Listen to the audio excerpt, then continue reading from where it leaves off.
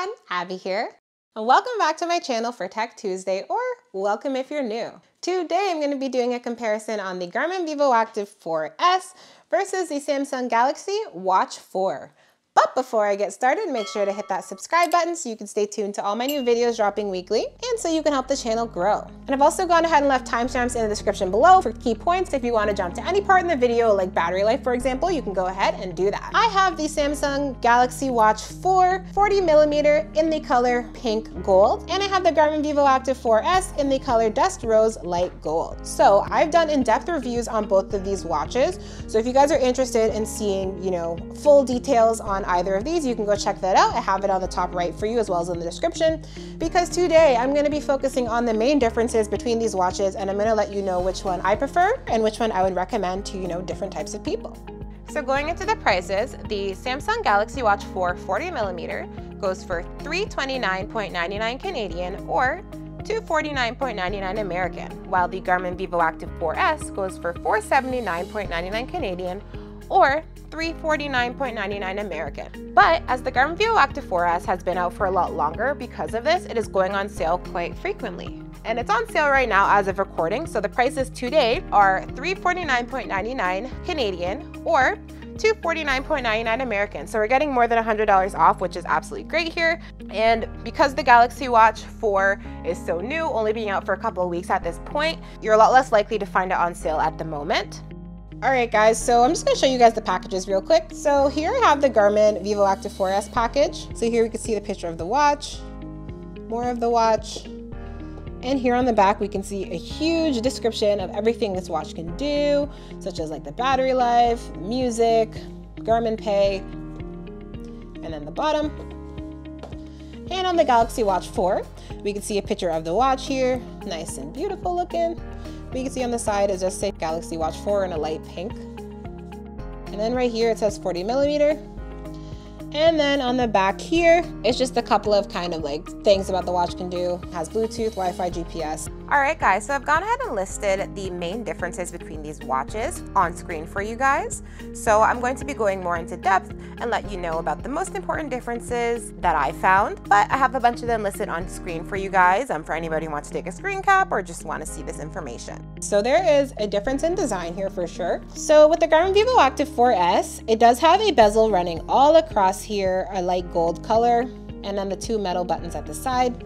And for the Samsung Watch 4, it's almost like a bezel-less design because it's so thin just at the sides. There's nothing actually on the watch face here. And this one also has two metal buttons at the side. All right guys, so these watches do have a lot of similarities in common, and I've listed a bunch of them on screen for you guys, just the ones that I thought were kind of the most important, such as having a color display, having built-in GPS, Bluetooth, sleep tracking, as well as some activities they can both track, and more on screen for you guys. So in terms of the bands here, we have an 18mm band on the Garmin Vivoactive 4S, and we have a 20mm band on the Galaxy Watch 4. There's also a difference in the holes, guys. So there's a lot more holes on the Garmin Vivoactive 4S watch here than here, so it can definitely fit smaller wrists on this one anyways.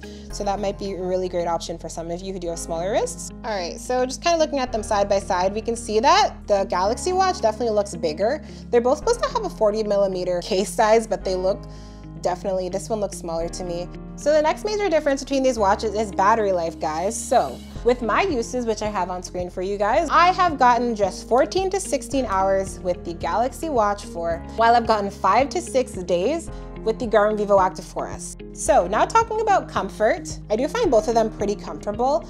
This one, actually, the Galaxy Watch 4 has a really soft band, which I like. It kind of feels like silky in a way. The heart rate sensor here is a bit elevated. It's a little bit of a bump. So when it's actually on your wrist, guys, it's only the little heart rate sensor here that's actually touching your skin, so you don't have that much kind of watch on you, kind of more airflow that gets under there. Whereas with this one, this whole area is directly on your skin, and it can definitely get kind of sweaty at times when you are working out. So the next thing I'm going to talk about is the displays, guys. So on the Garmin Vivoactive 4S here, we have Garmin's kind of traditional sunlight visible transflective display. And this is something that's always on, excellent battery life here. This is a display that is meant to be super visible in the sunlight.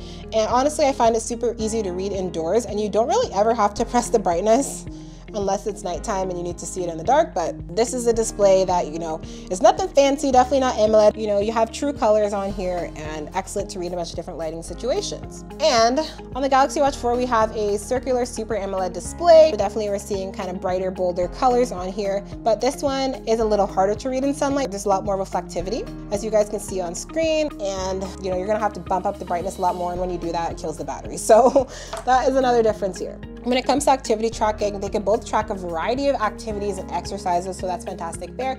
But I do find the metrics a little bit more accurate here, because I do find the heart rate sensor more accurate on the Garmin Vivoactive 4S than it is on the Samsung Galaxy Watch 4. This one is usually off between 5 to 10%. An example being, so I went on a walk with both of these watches, and you know, when I was doing like a brisk walking phase, my heart rate was in the high 90s, which was accurate. Here I'm getting a 96. Here I'm getting a 78. Which is definitely not accurate when you're like basically speed walking down the street to get your cardio in. All right guys, so the next difference here is the interface, you know, usability, how we use these watches. So Galaxy Watch 4 is basically like having like a mini smartphone on your wrist.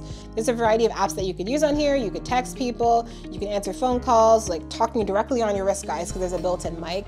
There's a calculator app, a bunch of different things that you can do on here. Like tracking your steps, your heart rate, all that stuff. So it's definitely a great option for a lot of people who want that kind of smartphone experience, being able to do all that stuff. But like a smartphone, battery life is poor. I'm talking, it doesn't last a full day, guys. So that's kind of the trade-off you have to get for a watch that's more like a smartphone. So now with the Garmin Vivoactive 4S, this is kind of your more traditional smartwatch. I mean, you can do a bunch of different things connected to your phone, like check your messages, answer or deny phone calls, check all your notifications, and you can download some apps on here, but nowhere near the amount of apps that you can get on the Galaxy Watch 4. And you can track all of your basic metrics, like your steps, your activities, all your workouts. But the main difference here is that this one, you know, does it more accurately, and the battery life is a lot better. So it's more tailored to tracking your activities than it is to kind of acting like a phone here. All right guys, so which smartwatch do I prefer out of these two? Well, I'm gonna go with the Garmin Vivoactive 4S. It's a smartwatch that I really enjoy. I love that it has an always-on display, that it looks great in the sunlight, easy to read.